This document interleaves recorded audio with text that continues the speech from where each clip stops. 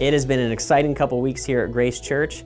If you're just jumping in, we've been walking into a new chapter of vision all through this series, All In, All Out. We've been saying that we want to go all in our commitment so we can go all out in reaching our community for Christ.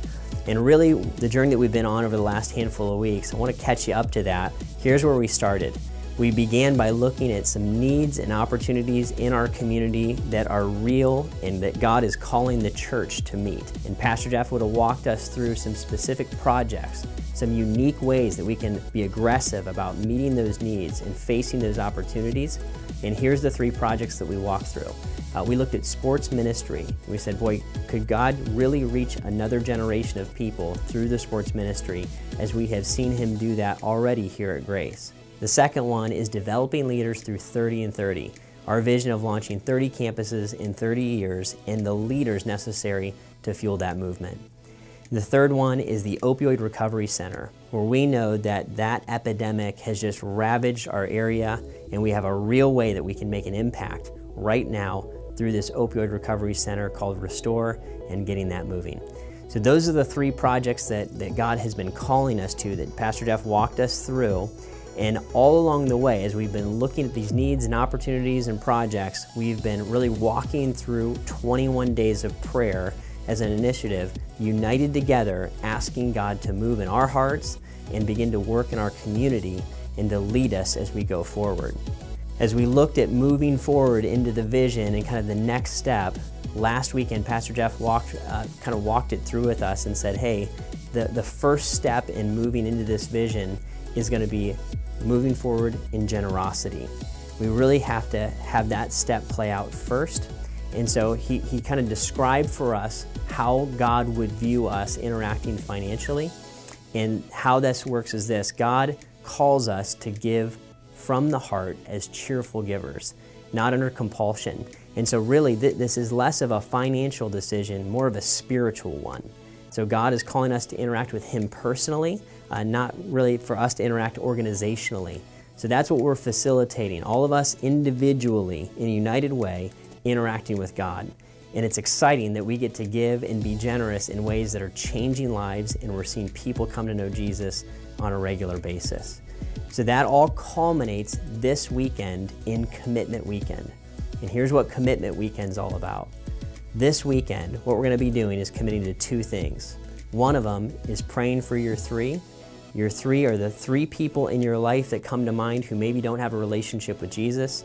We want to pray for them by name, daily, that God might work in their hearts and their lives and draw them to Himself. The second thing we're going to be doing is we're going to be pledging financially towards these projects as a decision between us and the Lord. And here's how that's all going to work. If you've been here for the last handful of weeks, you would have got one of these pledge kits. And so if you brought that, great. If you forgot yours or you're just jumping into the conversation, it's right there in front of you in the seats. And you can grab that and a pen and fill that out. And then if you're watching online, click the live stream link or go to allinallout.org and you can make your pledge digitally there as well. If you've been journeying with us through this, hopefully you have prayed together with your family and made this a spiritual decision. You kind of calculated the total amount that you're looking to be giving, and then you projected out how are we going to kind of be faithful to that commitment over the next 3 years and make a plan to fulfill that pledge. These 3 years at Grace are going to be an amazing time, I believe, that God is calling us into. It all starts this weekend as we go all in and give it our best so that we can go all out in reaching our community for Christ. That's what we want to see happen as we dive into this conversation, and it all begins right now.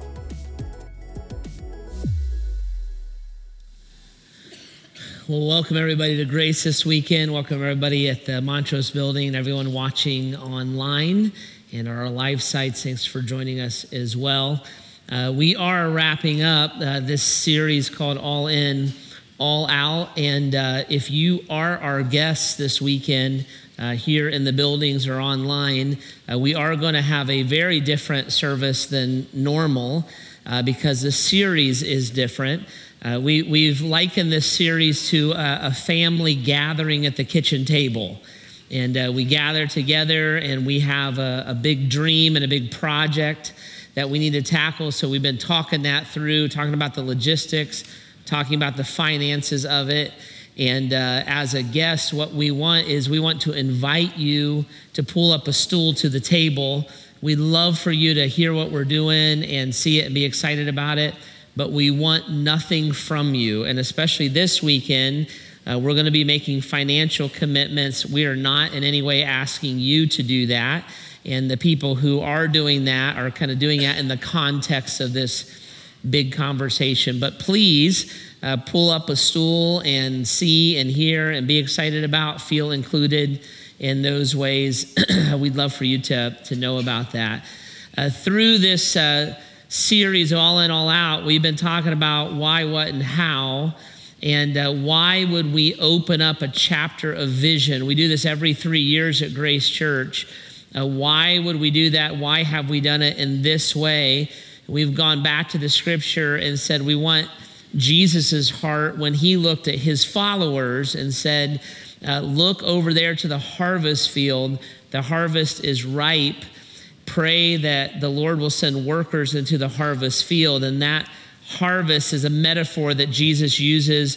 The harvest in the Bible there in that metaphor are people who do not yet know about their need for a Savior or who Christ is and the salvation that he offers. And so Jesus is saying, look over there, those people need what the Bible calls the gospel, or the good news, that you don't have to be trapped in your sin and your past and your pain, but Jesus came to seek and to save and to rescue you from all of that. So he says that's why we would do that. We would go there. Then we said, what are we going to do? What are the areas that we feel like God is leading Grace Church Bath Campus uniquely?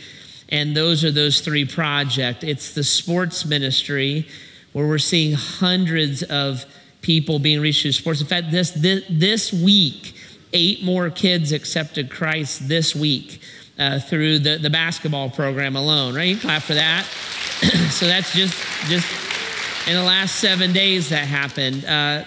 We opened up summer camp registration, and 2 of the camps filled up within 5 days. And we've had to put people to waiting lists already. So we're looking at sports and saying there's a unique opportunity there that's kind of unprecedented. We believe that God is asking us to act on it. And so we want to do that. 30 and 30 is the high vision of Grace Church, to start 30 campuses or church plants in 30 years. The interns and the residents, the infrastructure that needs to happen there is another opportunity that we're always giving ourselves to. And then the third what is the 70-bed residential treatment opioid rehab center, and partnering with Christ Community Chapel, other churches and ministries in the area, and raising the dollars to build that. So why? Because the harvest is plentiful. What? For us right now, those 3 things. And then last week we talked about the how. And the how is going to be, has to be the generosity of God's people. That to accomplish those things, it's a minimum of $6 million. And so we invited you to be a part of that financially. And we learned that when we give, it's never out of guilt, it's never out of shame, it's never out of arm twisting, or what the Bible calls compulsion. It's an invitation between you and God. If you want to, if you're excited about it, if you feel drawn to it, we want to invite you to give to that. If you don't want to and you don't feel drawn to it, we don't want you to either, right? So that's fine. That's fine. But if you want to, the invitation is there. Now here at Grace, when we tackle these things, we do it in 3-year windows. And so that's what we're asking for, just for clarity, for financially. We're asking for a 3-year financial pledge if you want to. That pledge is above and beyond your normal giving, right? So all the normal ministries of Grace, our missionaries and church plants and urban, all of it, it's going to keep rolling like it normally does. That's where your normal offerings go to. So this is above and beyond. If you're not giving, we're asking you if you would start, right? So we're asking you to do that. We're asking everybody to do that. $6 million is a big lift for the Bath campus. It truly is. And so we're asking everybody to get their shoulder under that if you're able. In fact, if you're watching online, hundreds of us join the church online every week, and we're asking you to be a part of it too. And so giving through the app and through the website, we're asking you to join in also. And we know that if we all get our shoulder under that, that we know that we can certainly do it. A question that was asked to me several times, I want to make sure that we have clarity on. Many of you were a part of the Seed Project, which was the last chapter of Grace Church. And you've said, well, what happens with the Seed Project? So think of it this way. The Seed Project, the financial commitment to that, ends this weekend, and the commitment to all in, all out starts next weekend. So Seed Project ends this weekend. All in, all out starts next weekend. Now here's the fun news about the Seed Project. All of the goals of that project have been met. And the millions of dollars that it took to meet those goals, you have been faithful in giving. So our interns and our residents are here. There's 25 of them studying for full-time ministry to be the pastors, missionaries, directors of the churches we want to plant. The Elliott campus is open, and that was a big goal of the Seed Project.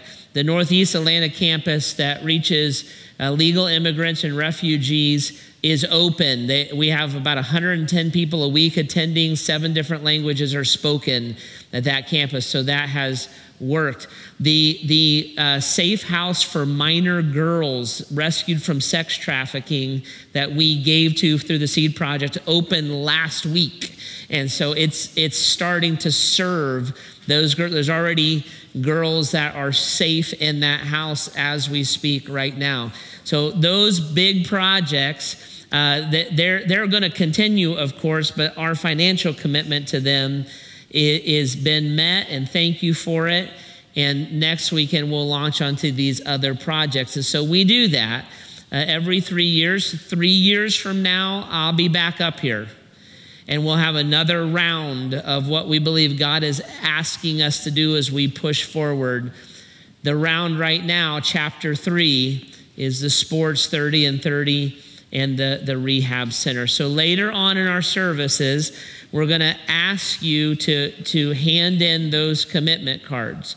And I'll walk you through that when we get there, but we'll pass the boxes around and do that. If you're watching online, you can do that at a live site, or you can do that through the websites if you want.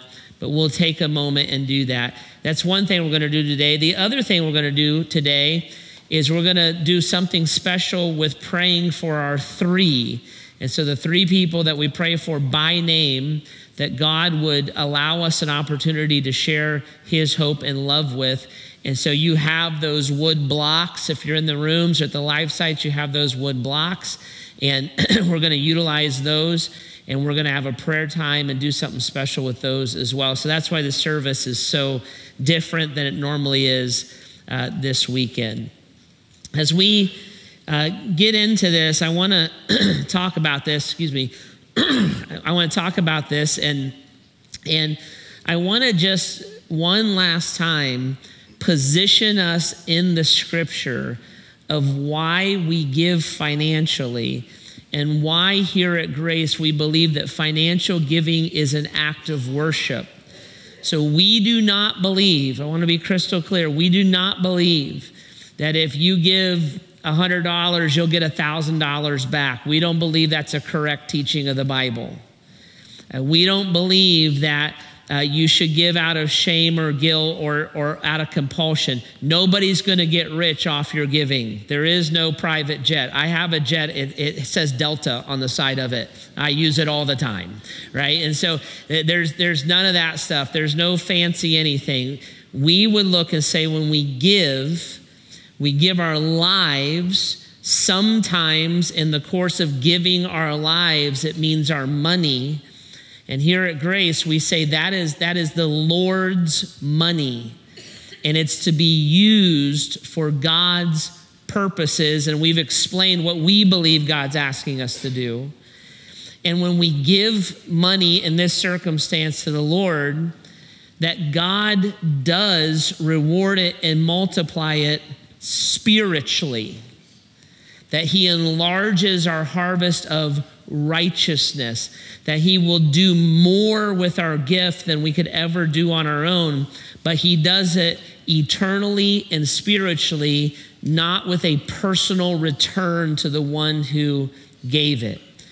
Now, I call that kingdom math, kingdom of heaven math.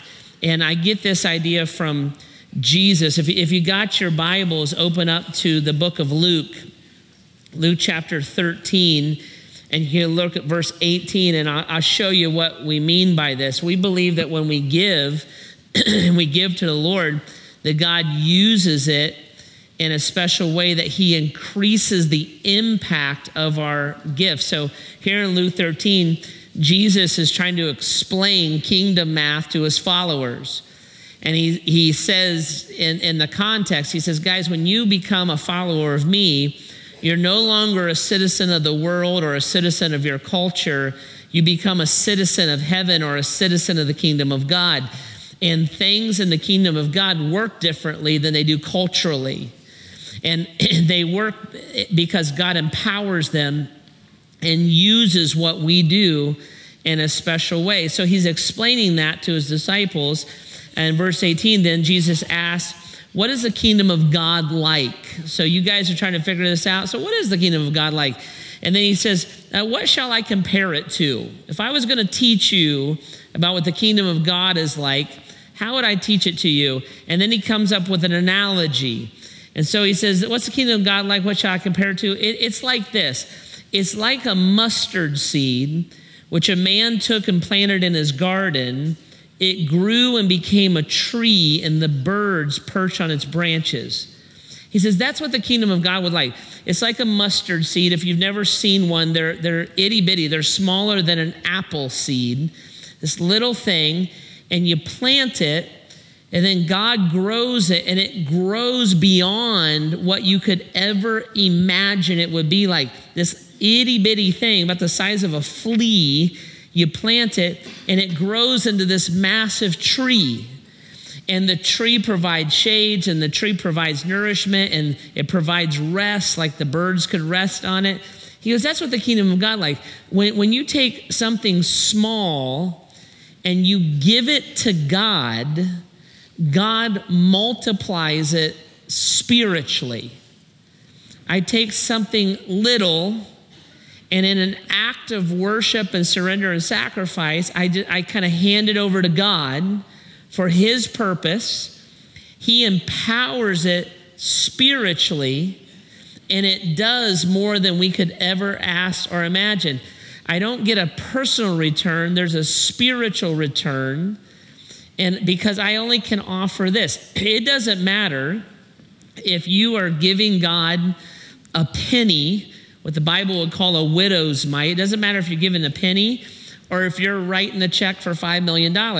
In light of eternity, it's a mustard seed, right? It doesn't really, it's not that where the decimal point is and the commas are. It's that you sacrificially say, God, I have this, and this is yours. And in an act of love and worship, I give it to you cheerfully out of gratitude. It's yours. God looks and says, I love your heart. I don't care if you're a teenager that is given $100 or you're a successful person that's given millions. I love your heart. And what I'm going to do with your mustard seed is I'm going to make it into more than you ever imagined that it could be. You know, this is the history even of Grace Church. Grace Church in her kind of modern configuration, the grace that we would know, the foundations for the modern Grace Church started to be laid in 1972. The church is older than that, but the foundations for kind of our leg of the journey were laid in 1972 when Pastor Bob and Julie came to Grace. And when they came to Grace Church, there were about 40 people that made up the whole of Grace Church. That was like Easter Sunday attendance, right? About 40 people. When Pastor Bob came, he started to cast vision. What could God do? Who could he reach? And they had a vision campaign like we're having right now. And those 40 people gave. They offered their lives and they offered their treasure, and they gave, right? Now, how much money can 40 people give in 1972? Not a lot. They didn't have a lot of money. There wasn't a lot of people to raise a lot of money. What they had, ready, was their mustard seeds. God, this is what I have, and I want you to have it. And I give it to you. I want you to use it. It's not much. It's just what I got. It's all yours. Now, God took that and multiplied it. So here's the math. From 1972 to 1992, Grace Church grew by over 1,000%. And the foundations for the modern presentation of grace were laid. 1,000% growth from some money that some people had. I think the big goal was to help the roof not to leak. But faithful people giving to the Lord, God receiving their gifts and doing kingdom math on it. Now, in 1993, the present presentation of Grace Church, the Grace Church that you and I would kind of know and understand, that started in 1993. And in 1993, the people who had come to Grace in the previous 20 years had a vision campaign. And their big goal in that vision campaign was to raise extra money to hire a youth pastor. And so they came up with what I'll call a partial salary for a youth pastor, and they committed it for a 3-year window. And Pastor Bob went looking for a youth pastor, and he interviewed all these amazing people, and none of them took the job, and so he wound up with me, right? And so Heidi and I, he came for Heidi and I, and he looked at us and he said, we have a partial salary. It wasn't much. In fact, that's why Heidi and I own businesses. We started those so we could stay here. But in 1993, it's what we had. And he came to us and he said, guys, I got 3 years of this. And if you want to be a part of this movement of Grace Church, and you can figure out a way to live on this, you can come do it. And if God blesses, you can stay. If he doesn't, the money runs out in 3 years. And so we felt called. We wanted to be a part of what God was doing. So we said yes. And we knew the gig, right? That when the money's gone, it's gone. But we wanted to see what God would do. Now, 450, 500 people in 1993 did that. Mustard seeds. That's all that there was. There was no mega person anywhere. Just a bunch of folks being faithful, gave their mustard seed. Now, look what happened. From 72 to 92, over 1,000% growth. From 92 to 2018, over 1,000% growth. God, clap for that, okay? God is just blessing what he's done. Now, there's a business principle. It says this: the best indicator of future performance is past performance. So when I pray about the growth of grace, all I ask God for is 1,000% growth. And it's not a loopy prayer. There's 2 cycles where he has done just that.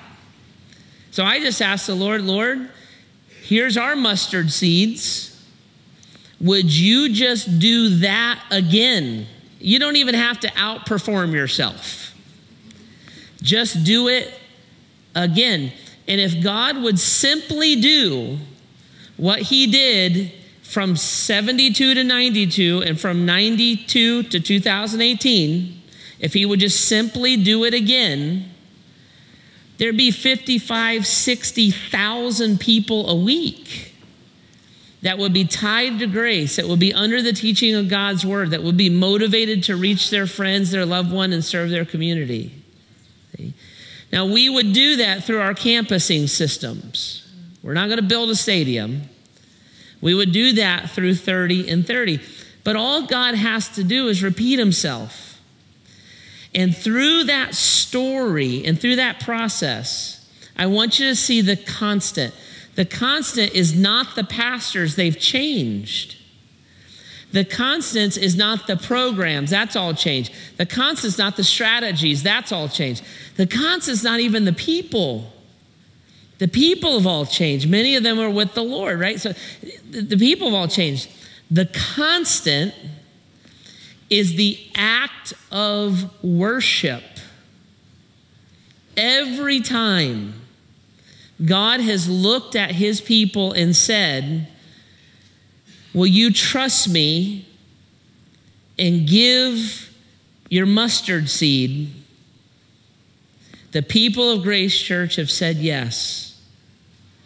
And again, and again, and again, and again. And here we are today, and I'm going to be back here again, and again, and again, and again.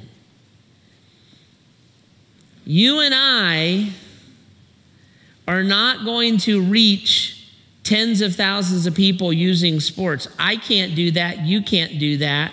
But God can take our mustard seed and he can do that. I'm not going to solve the opioid crisis, and neither are you. But God can take our mustard seed and he can do that. I'm not going to plant 30 churches. Neither are you. But God can take our mustard seed and he can raise up a generation of workers. He can do that. See? When we give, we don't come in as heroes. We come in with humility and we give sacrificially. Where the comma lands, it lands. And we offer what we have. And then God does kingdom math on that because it was given to him. So when we give, that's what we're doing. We're just surrendering to God. Here's what I got. And I love you, Jesus, and I want to love my neighbor as myself, and here's what I got. And God loves the cheerful giver. It's not a tax. It's not a manipulation. It's not enriching anybody.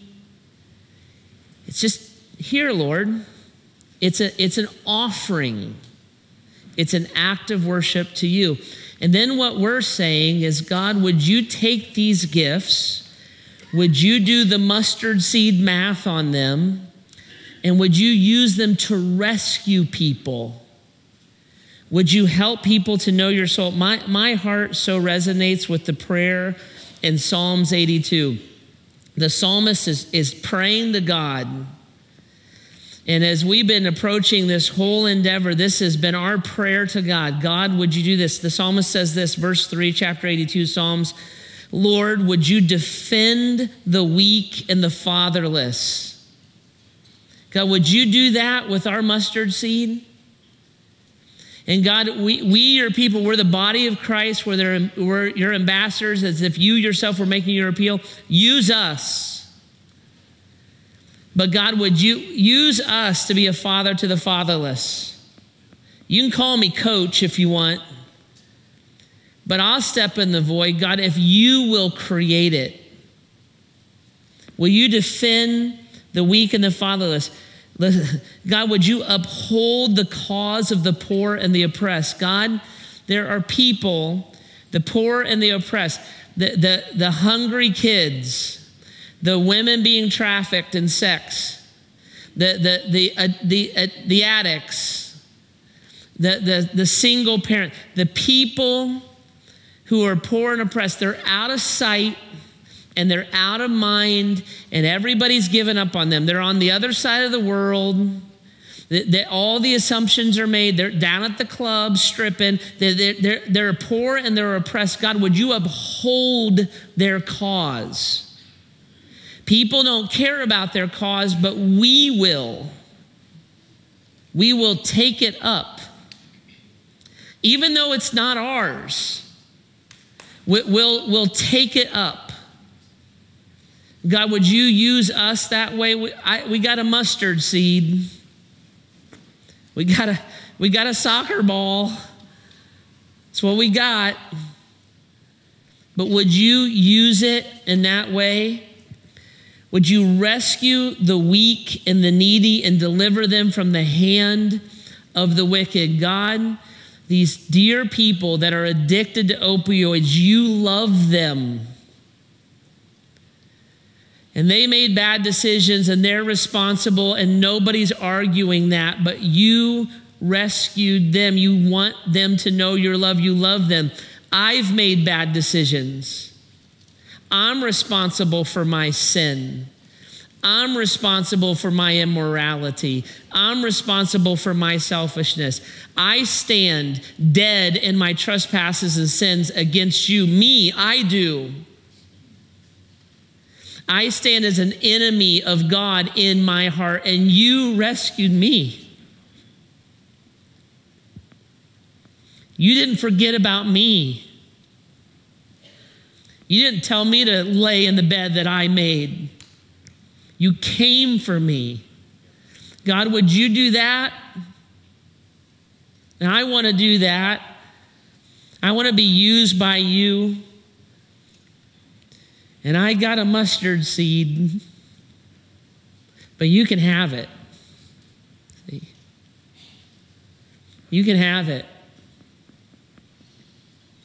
And whatever the means are, sports, school, rehab, whatever they are, if you'll take what I can give and do that math on it, I want you to have it. In fact, I'm eager to give it. See? So that's what we're doing. That's why this is worship, right? There's no personal return on this. That's not giving something to God. That's giving something to yourself. But looking and saying, Lord, spiritually, eternally, a harvest of righteousness. Our gifts are going to go toward the sports ministry, 30 and 30, the rehab unit. We do not think that every church should do what we're doing. The elders and I believe that these are the unique doors that God has opened for us right now. No compulsion, no pressure, no obligation. If you want to, you're invited in. And we believe that when we do respond that way, that God will receive that act of worship and will use it in powerful ways, okay? So this is what we're going to do. We're going to take a moment and be silent. If you're watching online, I encourage you and your groups to be silent for a moment of prayer. If you're by yourself on your phone or computer, just you and the Lord. And be silent. I want you to pray over your commitment that God would just use it, right? That he would just use it.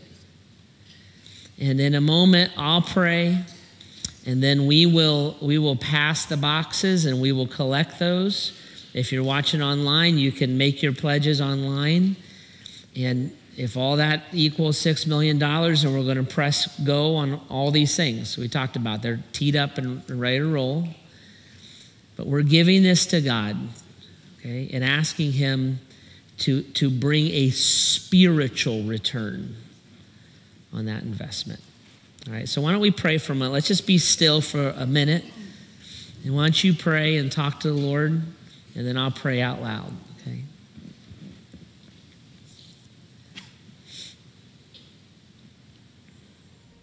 Hi, I'm Brett Halati, and I'm a father, I'm a son, I'm a husband, and I'm a ministry leader here at Grace Church for Celebrate Recovery. From 2006 to 2015, I was addicted to opiates, and it was a very dark and deep path that I went down. It started off being fun, but ended in misery.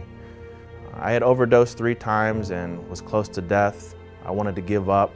I was hopeless, scared, and I tried to quit over and over again, and I just could not quit. I couldn't even get 24 hours.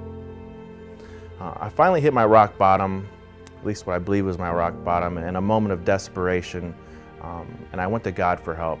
And me and my relationship with God at the time, it was just a flicker. It was just there a little bit, but I went to Him and I said, God, please help me. And He performed a miracle. I haven't picked up a drug or a drink since that day. But what He did was, He gave me the courage to get honest with myself, with Him, and with the people around me, to let them know what was really going on. And the second thing He did was give me the strength to really ask others for help. Because I had tried over and over to do it myself in many different ways and had zero success with that option. I needed other people, I needed other believers, people that would pray for me, pray with me, give me encouragement. What I really needed was a community. I needed a team to carry me at times, to get me through one day at a time. I learned I had to surrender to Him on a daily basis because my strength wasn't good enough. And there was resources all around for me to use, and I had to be willing to go to them and to use those. And I say all that to say this, that there is hope. And when you're in addiction, there seems like there is zero hope, but there is hope. And for me, Christ was the answer. He's the one that got me sober, but it was His children that taught me how to live life sober.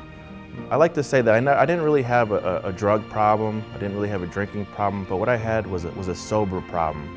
I had a problem living life sober, dealing with my emotions, dealing with people, dealing with circumstances not going my way. I had to have men show me how to do that. And when I had questions, people to call to get me through. Lastly, if I can do it, really, if He can do it for me, then He can do it for anyone. Now, we believe that, right? If we believe that Christ is who He says He is, then we believe what Brett just said, that there is no one hopeless, that God can transform a heart, He can renew a mind, He can break an addiction, He can heal a marriage, He can bring you through the pain of your past, He can cause you to love your dad again. We believe that, right? That's who Jesus is. And that is the good news. Not that there's a force or a system, but there is a God who is greater than anything in our lives, who defeated sin, who overcame death. The Apostle Paul affirms this. He says in Romans chapter 10, it's one of my favorite passages in the whole Bible. Romans chapter 10, he says this in verse 13. He says, for everyone who calls on the name of the Lord will be saved. Everybody. Everybody who recognizes their spiritual condition, that we are dead in our sins and trespasses, that there is no other hope ultimately in life. Everybody who sees that, everybody who sees and confesses that Jesus is Lord, He's God, that He's the way and the truth and the life, and that there is no other. And everyone who calls on His name will be saved. We believe that. We believe that that's the hope and the truth and the help that we found and that we needed, and that is ultimately the hope for our hurting and dying world. And Paul makes that great proclamation, declaration, and then he asks some questions. And they're logical and they're convicting. He says this, verse 14, how then can they call on one of whom they do not believe? And how can they believe in the one of whom they have not heard? And how can they hear without someone preaching to them? And how can anyone preach unless they're sent? As it's written, how beautiful are the feet of those who bring the good news. Consequently, faith comes from hearing the message. And the message is heard through the word of Christ. Paul just asked a very logical question. He says, if anybody who calls on the name of the Lord will be saved, but how can they call on somebody they never heard about? All these kids, the majority of our culture that has no contact with the church, how can they hear? They're not going to run into the name of the Lord on the internet. They're not going to hear about Jesus on television. He's not going to come over their radio station one day. He's not going to show up in their Spotify account. How can they believe in one that they don't know about? If they would show up and play basketball with us, maybe we could tell them. How are they going to know unless there's churches and pastors and leaders that can teach them? How are they going to, where are you going to run into the gospel in the midst of your addictions if there's not people there, salt and light? Not people that would be willing to walk through life with you. See? How beautiful, it's beautiful, the feet of those who bring the good news. Here at Grace, that's what we do when we talk about praying for our three people that we pray for by name. When we talk about praying for our three, we're not talking about 3 cold calls that we're going to call up and try to sell you something. Just my friends, my kids, my family, my coworkers, my teammates, people I love. Pray for you by name every day that God will give us what we call a no-brainer moment. I'm not pressuring you.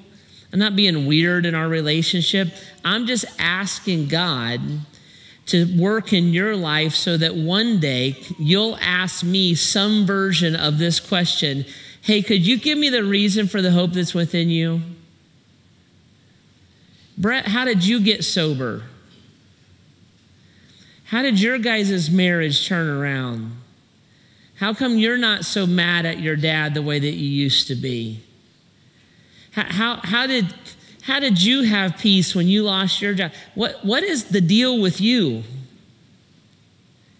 Could you tell me the deal with you? So I'm praying that God would work in somebody's heart like that. They ask the question. I'm not being obnoxious with them. They ask the question. And then I just ask God for the courage and the clarity to share my own story. Here's my deal.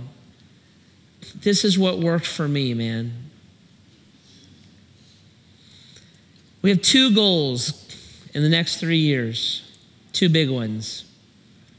One is to give $6 million minimum to accomplish all these things we've been talking about the last month. The second is this prayer goal. We're asking God to allow a minimum of 1,000 people to accept him as their Savior. God, would you answer the prayers that we have for our 3?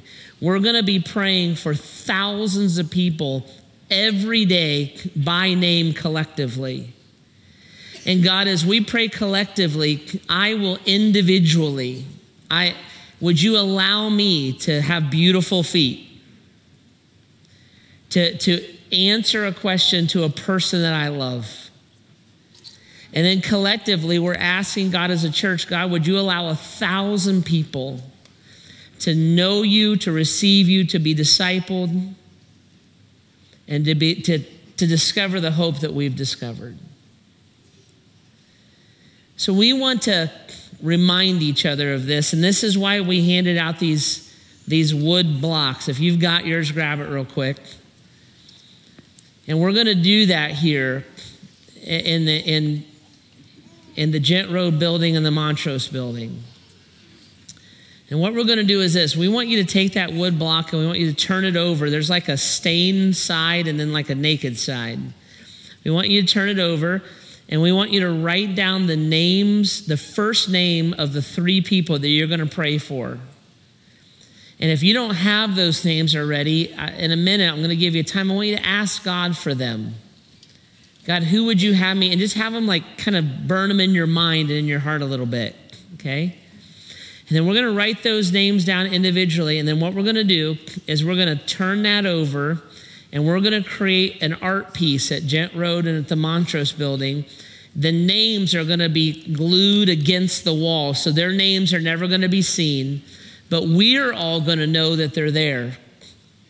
And as each of these blocks turns into a piece of art that hangs in the lobbies, when we come into services or in for special events and we see those blocks against that wall, it's going to remind us that there are thousands of individuals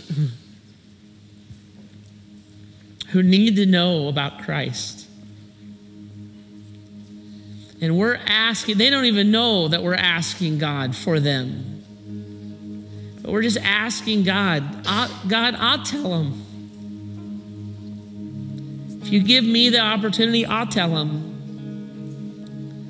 But collectively, there will be thousands and thousands of people every day. And you might live with them, and you might work with them, and you might work out with them. And when you see them, you pray, God, would you work in their life the way that you worked in mine?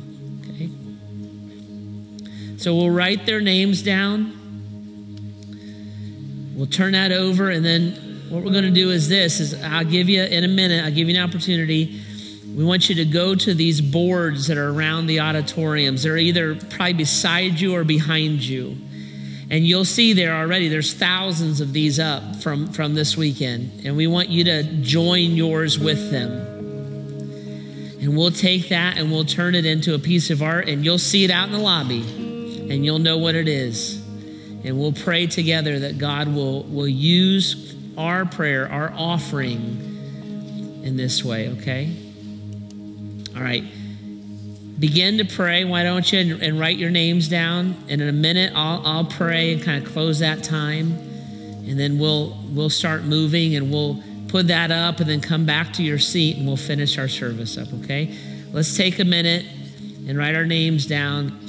Ask God for those names and begin to pray for them.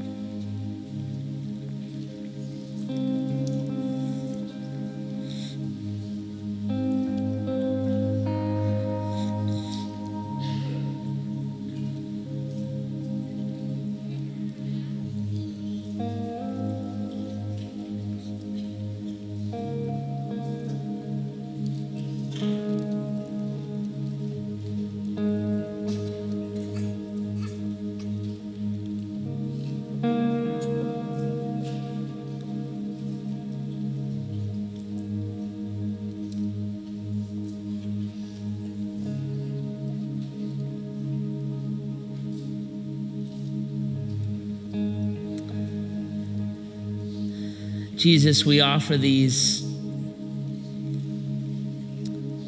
Remind us, prompt us, Holy Spirit. Help us to be faithful and diligent.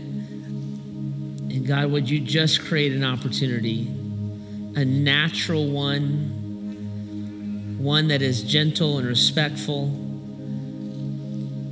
to simply share with people that we love, the love that we found in you. As we collectively do that as a church, God, and it's thousands upon thousands of names, would you give us this prayer of 1,000 people knowing you, God? Minimum. You want to quadruple that, that'd be awesome. But minimum, God, would you work in that way? So we do this again, God, as a response to your goodness to us. Thank you, Jesus.